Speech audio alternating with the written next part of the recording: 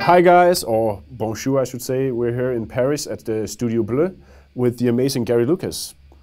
Known from Captain Beefheart, Jeff Buckley, Gods and Monsters, and tons of other things as well. Can you tell us a little bit how you started playing guitar and what got you into playing guitar and music in the first place? Well, I started to hear music in my head, first of all, but I didn't know how to express it on an instrument at all, and I was kind of clueless.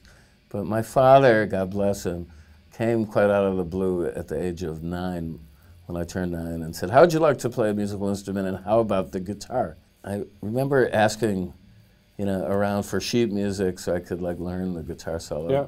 Do you read the music? Yeah, but I, try not to. Also, I like to improvise a lot within all of my playing. To be, in a more rigid context is appropriate at times, and I've done classical music. I actually played the lead guitar in the European premiere of Leonard Bernstein's Mass. Really? Yeah, with the Yale Symphony Orchestra when I was at college. My first real desire was to join Captain Beefheart. I saw his debut show in New York, and I couldn't believe the way he was treating guitars, and the sounds he was getting were so cool. And I was a DJ in college, so I was talking about how great Beefheart was all the time, and he actually came and played a concert at Yale.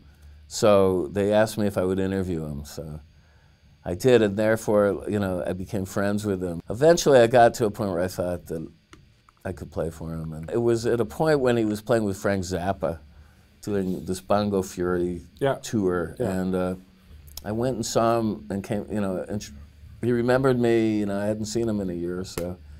And then we went out to eat. In the middle of this meal at midnight, I said, "By the way, I play the guitar." "Why didn't you tell me, man? Come on, I gotta hear it. Bring your guitar up to Boston." I'm playing up there with Frank. Met him after his show with Zappa, went back to his hotel room and auditioned. And he said, "Yeah, that's great, we gotta do something," but he was kind of vague, And I had plans anyway to go to the Far East.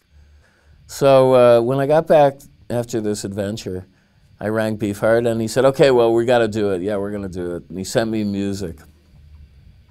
And it was this guitar solo piece called Flavor Bud Living.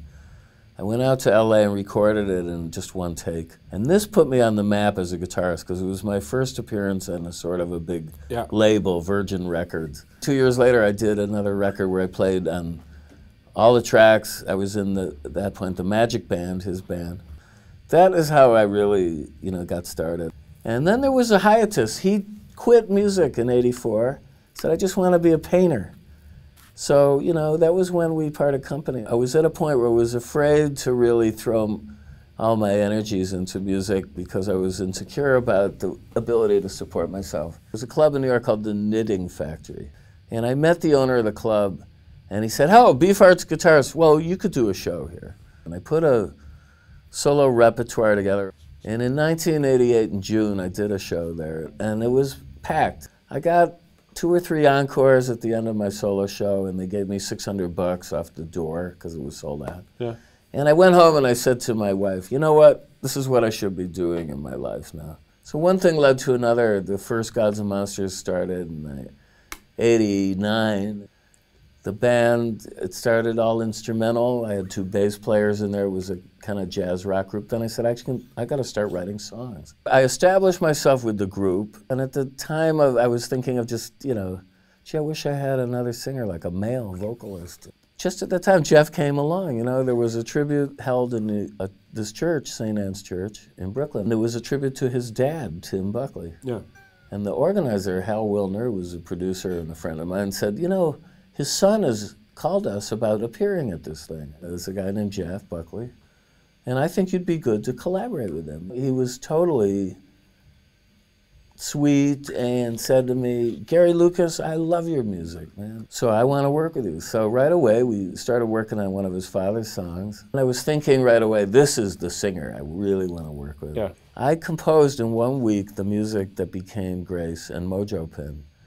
They began as my solo guitar instrumentals. One of them, I started fooling with some of the riffs before I had met Jeff, and made a cassette and sent it to him. They were titled Rise Up to Be and You Will. a month later, Jeff came back to New York and said, you know that thing you call Rise Up to Be? Now it's called Grace. And Angie Will is called Mojo Pin. And that was the beauty of working with Jeff Buckley. He was such a gifted musician. I totally trusted him. Any music I gave him, I knew he would come back with perfect melodies and lyrics. We went in and recorded these tracks as demos, and you can hear the Grace demo on an album called Songs to No One. And it's available on iTunes and stuff. And Jeff moved to New York to write with me. Yeah. But as things sometimes happen, there was a lot of forces conspiring against it. Jeff decided not to go ahead after we did a concert at the church, back at the church. Yeah. And, but we continued a friendship. And when he got his big deal with Columbia, he rang me up and said, I really want to do Grace and Mojo Pin. They were great songs, and I want to record them. Yeah. And I want you to play on them. And they opened the Grace album. I just kept rolling. I did a very noteworthy album of 30s Chinese pop. Wow. Yeah, people are astonished at that. That may be my most popular record. It's called The Edge of Heaven. Even, you know, with all the records I made over 20 records. I live for live. I love to play live for people, and that's where I really excel, I'd say, like in the live arena. That's so cool. I mean, you're keeping totally busy. Yeah. So thanks so much. Thank you.